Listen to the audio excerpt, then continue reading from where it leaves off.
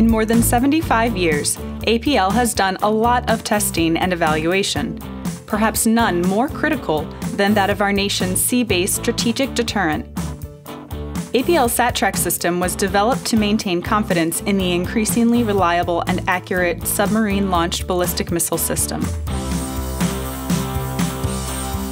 The 70s saw plenty of change, even to the Navy's strategic deterrent systems, with the new Trident missile system being ready to enter service. But the Navy needed nearly absolute confidence that the ballistic missile and its submarine support systems would work as intended. And it was APL's job to find a novel solution that would provide that assurance, creating a defining innovation for evaluating the system's accuracy and overall performance. APL needed to develop and refine everything, from the methods of testing to technologies used for measurement. One of the innovative ideas was to use satellites to help get the job done. Satellite tracking offered the promise of constructing a flight test reference track that was significantly more precise than the weapon system itself. While this seemed feasible, it was unproven because the first GPS satellites were only being launched as the Trident test flights were beginning.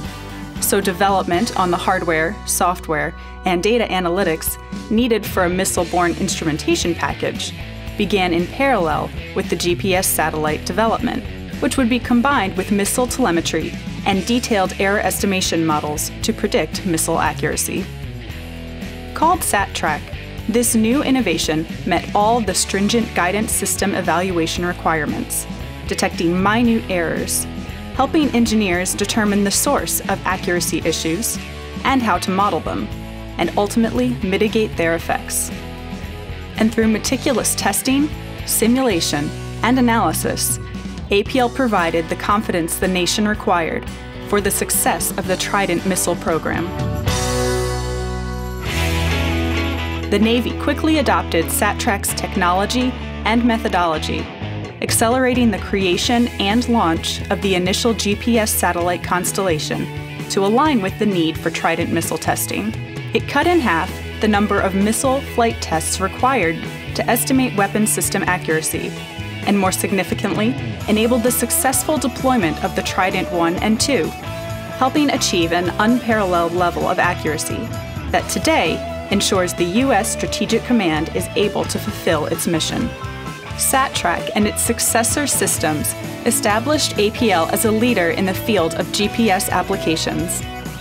It also led to involvement in other programs of national importance. Challenges don't get any more critical than testing for strategic systems. And innovations aren't more defining than SATRACK, a milestone for the Applied Physics Lab.